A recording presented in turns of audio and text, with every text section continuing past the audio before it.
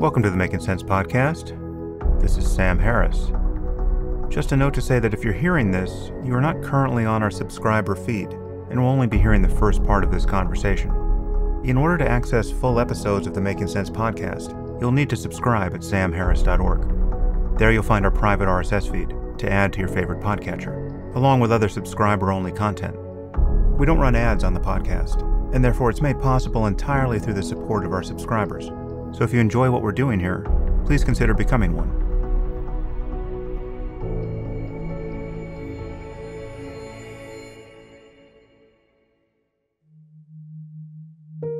Welcome to the Essential Sam Harris. This is Making Sense of Encounters with Violence. The goal of this series is to organize, compile, and juxtapose conversations hosted by Sam Harris into specific areas of interest.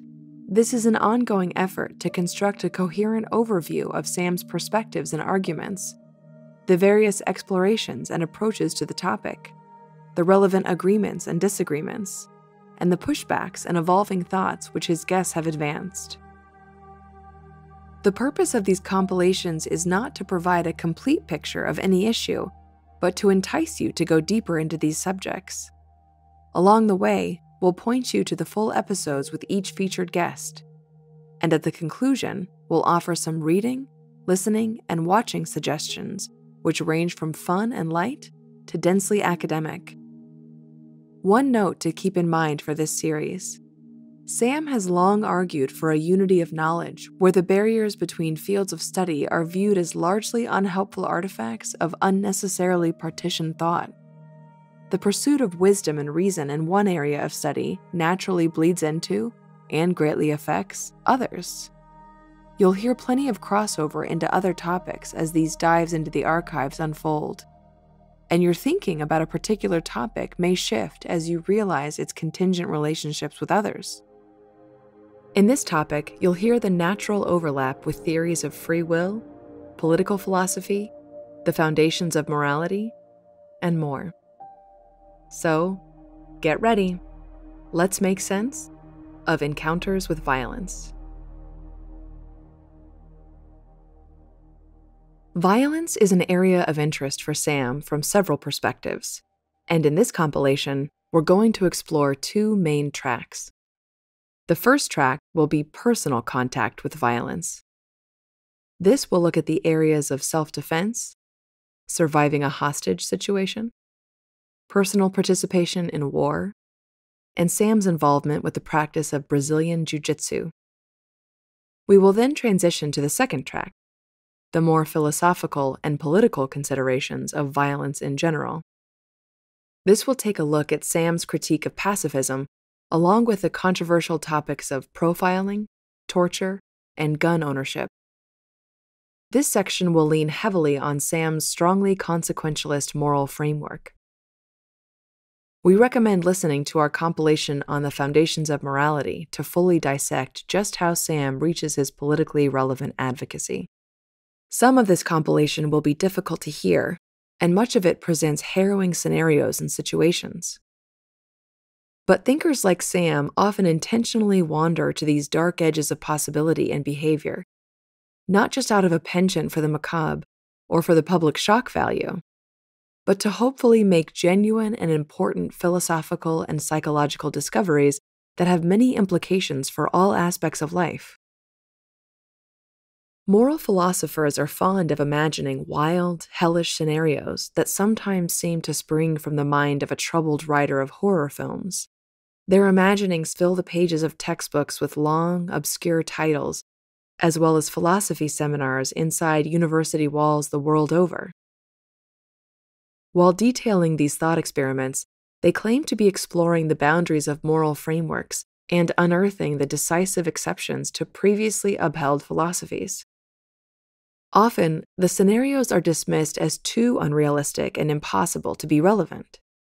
I mean, you'll never really be in the dispatcher's room when an out-of-control trolley barrels towards various people tied to the tracks, right? Well, many of Sam's guests on Making Sense come from intellectual circles like philosophy and psychology, and they regularly explore these kinds of fanciful thought experiments. But this group doesn't constitute Sam's complete list of guests. Some of the most important and challenging episodes of Making Sense come from Sam's engagement with people like Chris Voss, the man in our first clip. Voss sports a thick, tough guy Midwestern accent that sounds like it comes straight from central casting, like it belongs to a hard-boiled FBI hostage negotiator. And in fact, that's exactly what Chris Voss is. He's actually lived through some of these philosophers' wildest thought experiments. Throughout his 28-year career, Voss has negotiated a variety of hostage situations, from bank heists to international kidnappings and everything in between. He's also been tapped by the corporate world to apply his insights and teach the skill of deal-making. He co-wrote a book called Never Split the Difference, Negotiating Like Your Life Depended on It, which brought those same lessons into the home, to the familiar, small-stakes, commonplace negotiations that happen every day in families and relationships. His conversation with Sam spanned the entire range of considerations when it comes to hostage situations, including the moral considerations of paying ransom. We'll revisit that philosophical aspect of moral philosophy and violence in the latter half of this compilation. But for now, we'll look to this episode for a more intimate engagement with violence. In particular, we're going to get advice on what you might want to do if you ever happen to be violently kidnapped. This is Sam with Chris Voss from episode 132, Freeing the Hostages. So, given what you know about negotiating from outside the crisis, what would you do if you were taken hostage that it might not occur to the average person to do? Well, since I know the chances are I'm going to come out, it's up to me then to engage in a psychological approach that maintains my sanity as much as possible, makes me treated better. Make sure the kidnappers know my name. Don't resist what they want me to do. Don't be a pain in the neck. But if they grab me and they try to drag me to the other side of the room, I just look at them and I say, I'm Chris. I will repeat my name to them as much as possible so that they figure out eventually I'm gonna condition them to say, Chris, come over here, and I'll go over. Right. Instead of them dragging me over, because then I'm Chris. And as soon as I become Chris, the chances are that they're going to harm me, hurt. I become a person. Now, at some point in time, when they see me as a person, they're actually going to want to make friends with me. They're stuck with me too. There was a Mark Wahlberg movie a number of years back where he was running a facility where they were using chimpanzees for science experiments in space flight. And they had all the chimpanzees numbered, and he came in and he gave them names. And the guy stopped him and he said, as soon as you give them names, it's going to be harder to walk them out to the experiments. You're going to get attached to them. You're going to treat them better. That's human nature. So I'm going to exploit what I know to be the case in human nature. And I'm going to sit back and I'm going to develop a relationship with my captors. And then I'm going to think about who I'm going to sell my story to when I come out. So it is such a high probability of a successful resolution that you would view it as unnecessarily risky to attempt to escape. And what are the conditions under which you would decide you should be running the risk of violent conflict by attempting to escape yourself? Well, all right. So when they first grab you, they expect you to fight back. Now, that's the only time you can get away with fighting back. It's still a stupid idea because since they expect you to fight, they're also prepared to beat you senseless. Now, it's a separate issue as to whether or not you run away. The issue is not whether or not you try to get away. The issue is whether or not you use violence to do it. They're not going to blame you for trying to get away. They would too. They're just going to blame you if you use violence to do it. You walk away, run away, they catch you. They'll be mad at you, but they won't beat you unconscious for it. We had one hostage walked away in Ecuador a couple times because, they let him go to the bathroom by himself. And every time he went to the bathroom by himself, he'd stay away for a few minutes longer. He conditioned them to expect him to be away for a while. And when he built the time period up, he walked away when he went to the bathroom. Now, when they caught up with him, their anger response was they took his clothes away for a while. That was the extent of their punishment. Other hostages who've tried to escape by the means of violence have gotten themselves killed. So a walk away or run away, they don't blame you for that. They expect you to do that as long as you don't do it with violence. This is interesting because this advice is diametrically opposed to what I consider to be the conventional wisdom in self-defense situations that are not classical hostage situations. But if you have, if you're getting into your car in the parking lot and someone comes up with a gun and says, get in, the advice I've always gotten from law enforcement, from martial artists, from people who just know these situations is to resist violently and explosively as quickly as possible, and that, above all, never let yourself be taken to a secondary crime scene. You might not agree with that self-defense advice in the first place, but assuming you do, it sounds like the rules could change if you are in a situation where hostage takers just have a sufficient control that then your marshaling violence is virtually guaranteed to work against you. Yeah, well, there's a couple nuances to that question. You got to be careful about generalizations, but that is a great question. All right, so first of all, the common theme at all times is to get away. Now, your choice as to how you want to get away, and what you're faced with. And there's a big difference between a domestic U.S. hostage kidnapping and an international kidnapping. Massive difference. Principally, in a domestic U.S. kidnapping, the bad guys know they're going to get caught. They assume they're going to get caught, and you are the number one witness against them. So domestic U.S. kidnapping is a very dangerous affair. So let's unspool that a little more slowly. What is fundamentally different in terms of what you'd assume the outcome would be domestically? Yeah, the domestic guys know that we've got this great, not only do we have a great law enforcement infrastructure, we've got a prison system that holds people for a long period of time. And most kidnappers still believe that you get the death penalty for kidnapping. Now, you only get the death penalty for kidnapping if your victim dies and the state has a death penalty. But the bad guys are not studying up on U.S. history and the changes in the laws. So they figure that at a bare minimum, they're going to jail for a very long time, if not receiving the death penalty. That is not the case in other countries where kidnapping exists. You don't go to jail in Mexico for kidnapping. If you do, you stay there just long enough to get a meal. The domestic Brazil, same way. You don't do any jail time in Brazil, and if you got jail time, there's going to be a prison break. You're going to get out anyway. So they know that. They understand how long they're going to stay in jail. So domestic U.S. kidnapping, very dangerous affair. And you are the biggest threat to their freedom as a witness, and they do not want that witness to live. In the third world, the developing world, they could care less. They're more interested in getting paid. They're not worried about getting caught. Otherwise, there wouldn't be so much kidnapping in Colombia, Ecuador, Central America, South America, Mexico, Iraq. So that you got to know where you are. But that might cut both ways. Might? In the sense that let's put it in Colombia for the moment, if the risk of being caught and prosecuted is so low, then I would think the life of the hostages would be commensurately cheap there too, because presumably you're not getting easily caught and prosecuted for murder either. All right, so now the question is, and you got to be careful about projecting the wrong set of values into the wrong place.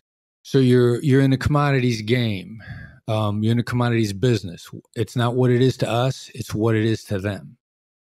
Any business that doesn't deliver its product, what happens? It doesn't last very long. They go out of business. And that's if you're a kidnapping gang and you develop a reputation for not delivering hostages, that's going to get out. It sounds insane, but it doesn't matter what it is to us. It matters what it is to them. Right. And if they don't deliver, they don't get paid. And they're much more interested in getting paid because to them, it's a business. Is there any frequency with which people are kidnapped for ransom in the U.S.? Or is this, I picture most hostage situations in the U.S. to be these, extremely emotional, in many cases, attempts on the part of the hostage taker to commit suicide by cop. What would you expect if you heard that someone had been kidnapped in the U.S.? Yeah, and a great question, because what type of hostage situation is it? You can't broad brush a kidnapping and suicide by cop are as different as zebras and giraffes. Yeah, but they're both from Africa. Well, or a giraffe and a rhino. They're both African animals, right? Suicide by cop takes place primarily at banks. Secondarily, any situation where the bad guys are trying to get the police's attention. That's one of the first elements of suicide by cop. Did they create a provocation they know the police are going to show up to? Why does it happen at banks? Banks got bank alarms. Cops show up really fast. Kidnapping, completely different animal. They're not trying to get the police's attention. They're trying to get the family's attention. Now, domestic U.S. kidnapping, because they figure they're going to get caught, and if they get caught, the primary witness is the victim. Different game entirely. The victim is now a threat. Kidnapping internationally. Who's got a robust penal system, jail system in comparison to the United States in the third world? Nobody. Okay, so that should get your mind sufficiently geared up for some of the unpleasantness of this topic as we zoom out from the personal to the philosophical. Voss has navigated the thought experiments and discovered a raft of interesting psychological techniques geared towards de-escalation and rescue. In many ways, his job is to be a speed dating therapist, tasked with hijacking whatever vulnerabilities the target might be harboring in order to bring the situation to the best possible conclusion. As we go forward, much of our examination of violence will attempt to strike a tenuous balance between moral reasoning and frantic urgency. Because in thinking about violence, we must also consider a particular emotion that's almost never absent when violence is present.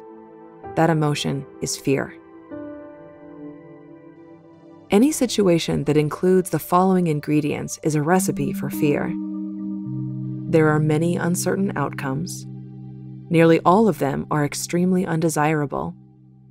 The path towards desirable outcomes is narrowed by a high risk of failure. There's a rapidly declining time frame before the undesirable outcomes materialize. And there's a necessity to break moral norms to try to bring about the better outcomes. This recipe comes together when an animal is being cornered by a predator, or when humans read a news report about an approaching hurricane. Fear usually isn't high on people's lists of favorite emotions to experience. But our next guest wrote a book entitled The Gift of Fear, which attempts to give fear some love. Fear, he argues, is a message from within ourselves to another part of ourselves, and it serves a tremendously important and underrated role. Evolution favors animals with a good deal of fear. All of us animals currently living are trailing a long line of the evolved behavior of fearful animals who utilized this fear to avoid death. The dead ends on the family tree are much more likely to be the animals who are most numb to the threat of something truly dangerous, rather than the ones who reacted to the first rustling in the leaves as if it were a poisonous snake. But, of course, there's a balance to strike. An animal who was too jumpy and ran away in fear every time the leaves rustled may have missed out on a lot of good feeding opportunities and may not have had the privilege of passing on its genes. So, this evolved fear meter has been calibrating its accuracy within us for quite some time, but it's not a perfect instrument. Evolution, as always, is merely a blind process, seeking the path of least resistance suitable enough to keep the genes going. Evolution also moves at a much slower pace than the technological and societal evolution of our modern civilization. The overwhelming majority of the fear meter's evolution took place in an environment when we were around similar-looking and sounding kin, and took place in the absence of technological threats like guns, bombs, and radiation. Our fear meter may therefore be calibrated to be hypersensitive to encounters with new and unfamiliar devices. To make this point, imagine plucking a human out of history from 300,000 years ago. You and this earlier human decide to go for a walk in the woods. Imagine coming across a discarded blender by the side of the path. You would recognize the object right away, and though you may have some questions as to how it ended up there, you'd be pretty confident that it posed no danger. You could see the rusted plug laying harmlessly in the dirt. But your caveman friend might be startled and mystified by it. The sharp blades on their own may scare him, and if you weren't there to encourage him to inspect it, he might take extraordinary caution towards the thing. Next, imagine that a human 300,000 years from now plucks you out from history and takes you on a walk in his world. Imagine coming across a strange device in the grass with a shape and material that made little sense to you.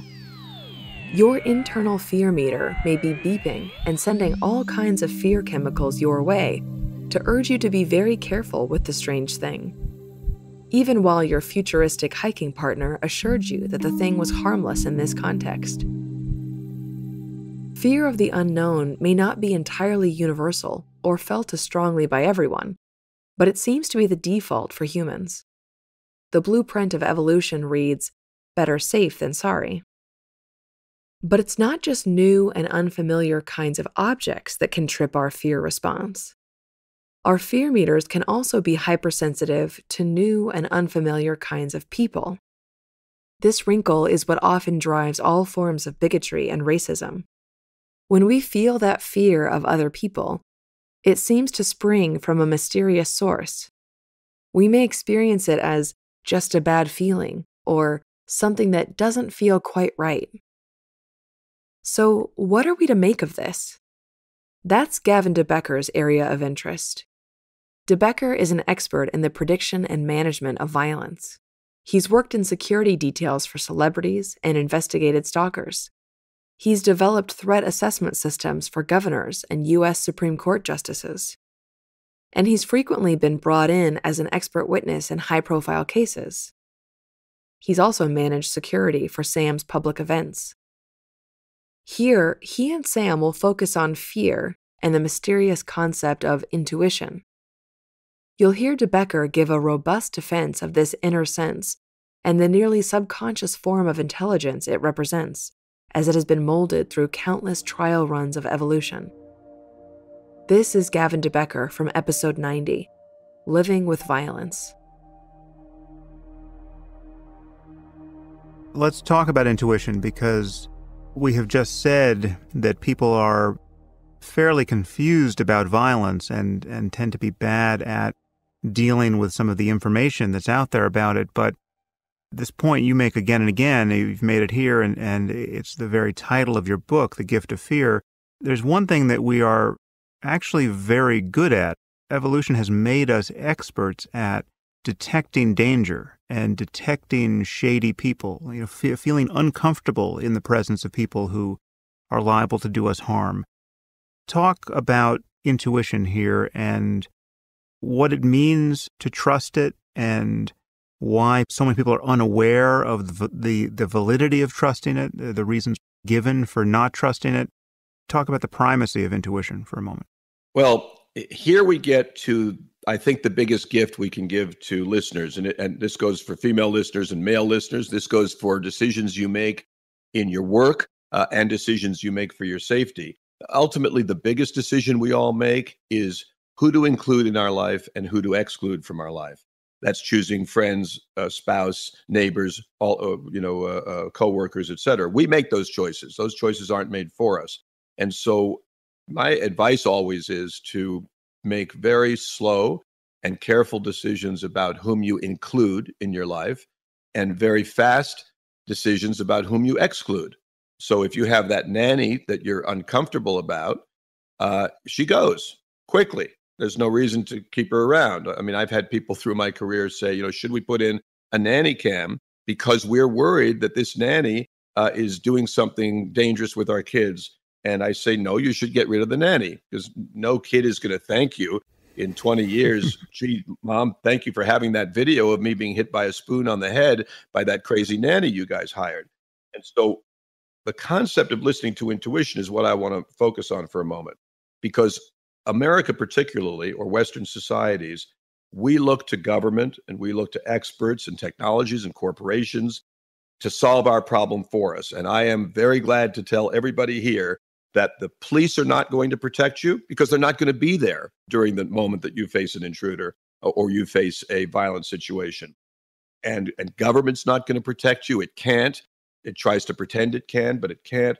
And the only thing that's going to protect you is your own intuition, which is your own ability to recognize that something is up while it's right in front of you or while it's in your environment.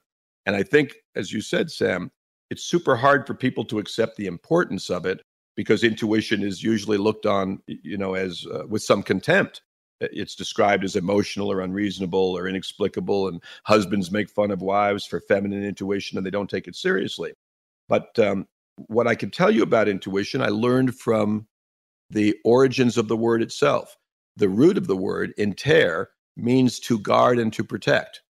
Super interesting that's what it means. We think we're using intuition to make 1,000 other decisions, but what it's built for, what it's in this system for, is to guard us and to protect us. And what it does is, and I'm really going to quote you for a second here, because you said a moment ago that evolution has really honed this. True. We didn't get the biggest claws. We didn't get the sharpest teeth or the biggest muscles. What we got is the biggest brains. And the idea that we use the expression gut feeling, well, the gut actually has more brain cells than a dog. So the gut is literally where a lot of that thought is going on. That's why, you get that bad feeling in your stomach about this employee, this friend, this thing somebody said to you, this danger. And that's a very meaningful thing. Gut feeling is the perfect word for it. And it's visceral. It's in the tissue. And it isn't just a feeling. No, it's called the enteric nervous system. Well, you've given it, you're smarter than I am. You gave it a better name. The idea is that this is a process, this process we ridicule, intuition, is a process more extraordinary and ultimately more logical. In the natural order of things, it's more logical than the most fantastic computer calculation, and it's our most complicated cognitive process. And it's also, in some ways, it's the simplest, which I'll explain. But what it does, intuition, is it connects us to the natural world and to our nature so that when we are free from judgment and we've got only perception, we say that thing, in recounting what happened to us, somehow I knew. So if people will do these two things, one is to pay attention to intuition. In my opinion, it's always right in two important ways. One is it's always based on something. And two, it always has your best interest at heart. And so, give you a fast example. You're in an airport and you get that feeling, I shouldn't get on this plane. And millions of people have had this feeling. This plane's going to crash, they get anxiety about it, and I shouldn't get on this plane. So what I ask people to do is look introspectively for a moment at where that feeling's coming from. And if it is coming from a news story you saw 2 weeks ago on television of an ugly plane crash in Peru, that is not based on your environment or your circumstance. It's based on your memory or your anxiety, and that's not actual fear. If, however, the feeling is based on seeing the pilot stumble out of the bar at the airport and make his way slowly down the jet walk, now you've got something that's in your environment. And the question to ask always, this is how you tell the difference between true fear, like I'm afraid of getting on this plane, and unwarranted fear, worry, anxiety, etc. This is how. True fear will always be based on something in your presence and will always be based on something you perceive. The signal comes from your perception, from your senses. Unwarranted fear will always be based upon memory. And so it's something you remember, something you recall, something you're worrying about, or something you're thinking about. But something based on your actual environment is a gift, hence the title of that book. There's not an animal in nature that would say, oh, I don't want that gift. Don't tell me when I should be worried about my safety. It's so much trouble. There's no antelope that suddenly is filled with fear and says to itself, it's probably nothing. But human beings every day are engaged in the constant prosecution of their own feelings. And, the most vivid example I'm aware of is a woman alone in a building late at night. She's working late in the office and she goes to the elevator door opens, and there's a guy inside who causes her fear. She's afraid of him. And so what does she do? Most women get into a steel soundproof chamber with someone who causes her fear, something no animal in nature would do. And why does she do it? Because she says, I don't want to be the kind of person who makes a decision because of the guy's race or because his clothes look shabby. I don't want to be like that, or I don't want to offend him, or I don't want to make him angry. She talks herself out of what I call prosecutes her own jury's conclusion. And she talks herself out of it and gets into the elevator. And as I say, these are things that no animal in nature would ever even remotely contemplate. And human beings do it every day, participating in their own victimization. The elevator example brings up some other issues here that are hugely important, and this is the other side of the balance of that causes people to not value intuition or to prosecute their feelings, as you say, and it's that these moments of negative intuition can be in contradiction to a variety of social norms that well-intentioned people want to adopt. And so, yeah, you just named one. You don't want to be racist, right? So if you're a white woman and the elevator doors open and the man on the elevator who makes you uncomfortable is black, well, you may just get on that elevator perversely to prove to yourself and to him that you're not racist, right? You override your intuition. And in fact, I know someone who was in a circumstance like this, and it didn't end well. And we can make it even more provocative than that. There are certain circumstances where the race of the person is obviously relevant information. It is in and of itself a pre-incident indicator or a statistically relevant fact, regardless of any other messages that are coming. There are places where it's more surprising or less surprising to see a person of a certain race. And people feel very bad. We've all been trained to ignore those facts, which again, we can, in many cases, just instantly and intuitively surmise. So what are good people to do with that? We're going to let that question from Sam hang in the air for a bit, because you must be hearing how unafraid Sam is to take the logic of fear and poke at some strong societal taboos. Sam's line of questioning takes us directly toward one of the most precarious moral and political tightropes out there at the moment, the topic of profiling. We'll be taking a little time to walk that tightrope now, so let's see if we can keep our balance. Our sense of evolved, intelligent intuition sometimes mixes with other forms of embedded biases that are unhelpful or immoral, and that can create a jumbled emotional brew within us. The elements of this concoction are sometimes hard to distinguish and differentiate. That's why, when fear is felt, de Becker encourages a moment and method of introspection. It's invaluable to sharpen our internal tools so as to better heed the strange alarm bells that sound from our guttural, enteric nervous system. So, when we get a bad feeling about someone who's walking toward us on the same side of the street, what's really happening there? Well, in a generic sense, we are engaged in profiling. If we allow ourselves to drain the political ugliness from this term, we can simply define it as the process of gathering information about a potential threat in our environment so as to inform our interaction with it. What kind of information can be gathered from seeing a figure on the same side of the street as us? Well, there's the likely sex of the person to start. There's the height and build of the person, which may be easier to track depending on the clothing they're wearing, which can itself reveal important information. Are the clothes appropriate for the weather? Do the clothes look expensive? Does that signal that this person has a lot of money and likely isn't thinking about robbing someone? Or are the clothes extraordinarily trendy and expensive, which makes you suspect that they're more likely to target you and your very trendy shoes?